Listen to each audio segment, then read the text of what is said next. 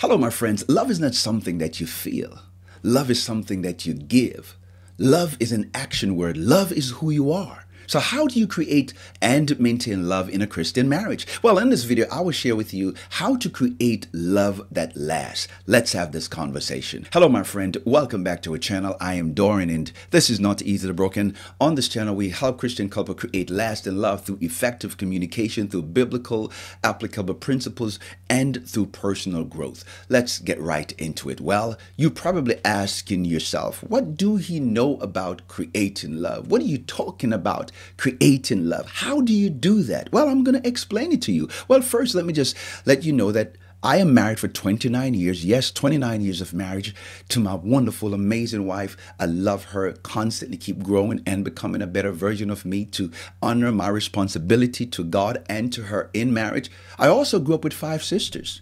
And 4 out of my 5 sisters are married. As a matter of fact, my oldest sister was married, but her marriage didn't work. So I've been around all my sisters that have been married. 4 of them have successful marriage. One of my sisters is married for 27 years. One is married for 21 years. One is married for 13. And my younger baby sister is married for 11 years. So I have a wealth of knowledge and wisdom relating to love and marriage. So I don't just come on social media just to beat the air and just to start a YouTube channel just to go famous. No, I'm not into all of that. I'm about teaching biblical, applicable principle that makes a marriage work. So again, how do you create love that lasts? Well, in order for you to create lasting love, to create love that lasts in your marriage, you have to do a couple of things. But let's have a foundation here. First, you have to love God and you have to love yourself. I'm going to say it again. You have to love God and you have to love yourself. If you don't love God and you don't love yourself, you absolutely don't know how to create love.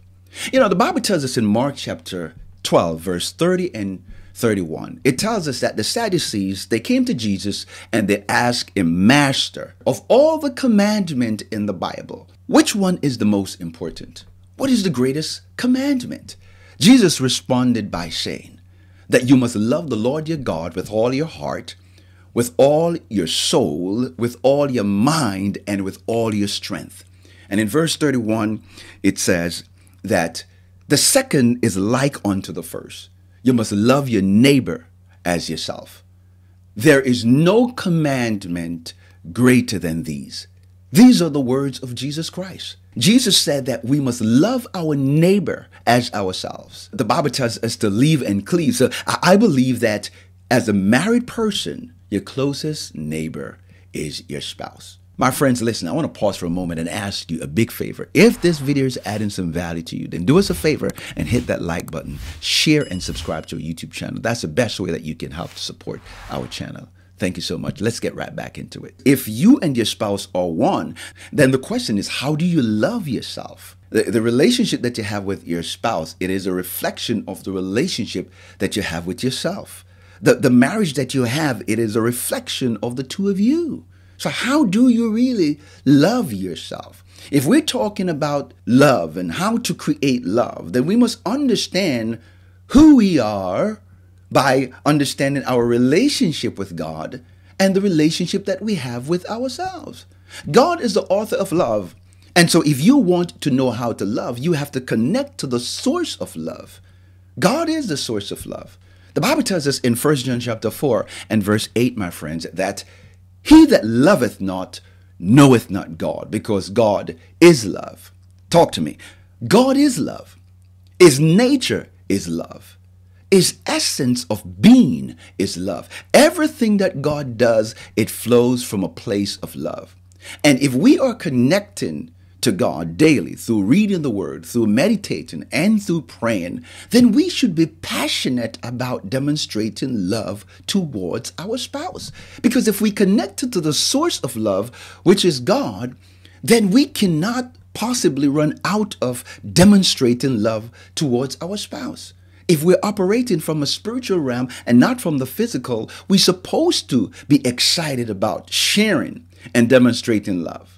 How do you love yourself? How do you trust yourself? It is all based on the kind of relationship that you have with God. See, here's the problem, guys. We as human beings, because of our sin nature, we're very selfish. We want things to be all about us. And in a marriage, it's not about you. In a marriage, it's about us. It's about we. It's about ours. It's about serving. It's about reciprocity. It's about two people coming together as one for the greater good of the marriage.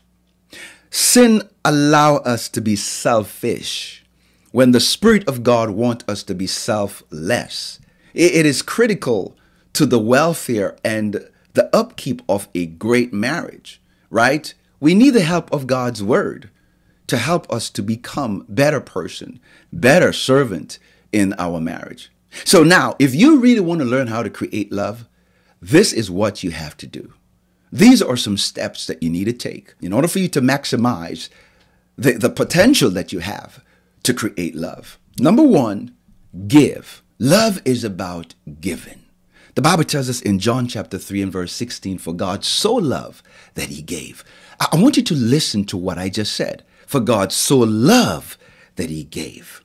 For God so loved that he take. No. For God so loved that he want things. No. For God so loved that he gave. And if we are created in the image and in the likeness of God and have the character of God, then we must demonstrate love through giving. The true essence of love is not what you get, my friends.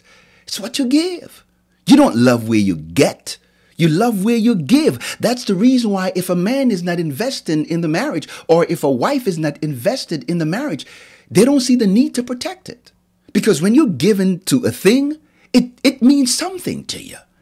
The act of love, the act of giving, the act of serving demonstrate loving, kind behavior. Remember what I said, that the relationship that you have with your spouse, it's a reflection of the relationship that you have with yourself. I believe it's worth repeating. Some people are just in the getting business. You just want to get. You just a taker. I mean, you just overdraft on your marital account because you have not poured into the marriage. You have to give back. And when you do so, it shows that you love. Listen, again, it's almost impossible to genuinely say that you are a lover if you are not giving. Number two, you have to be trustworthy. To create love, you have to be a trustworthy person. Trust in a marriage is the foundation of a successful marriage. A matter of fact, trust in a marriage is like what oxygen is to your lungs. You can't breathe without it. You cannot survive without it. You need oxygen. You need trust. Trust in a marriage is like what a foundation is to a building. The building cannot stand without a foundation. The building cannot survive the test of time, the storms and the hurricane and the earthquake and the wind. It needs a strong foundation. And trust is one of the pillars of a good marriage. No building can last without a strong foundation, and no marriage can last without trust. If you are not a trustworthy person, you better get this thing right. You better get your mind right. You better go back to the drawing board and you better seek God. You better change your attitude. Whatever is causing the lack of trust, fix it, because your marriage is going to depend on it. Number three, growth. You have to focus on growth. Listen, my friends, personal growth is so critical. It is so important to creating love. You cannot possibly think that you can create love, or you can be in a marriage and you're still the same like you were when you got married. No. I've often said that when you get married to four people. The person you date, the person you court, the person you marry, and the person they're going to become because of marrying you. Can you honestly say that your spouse is better off because of you?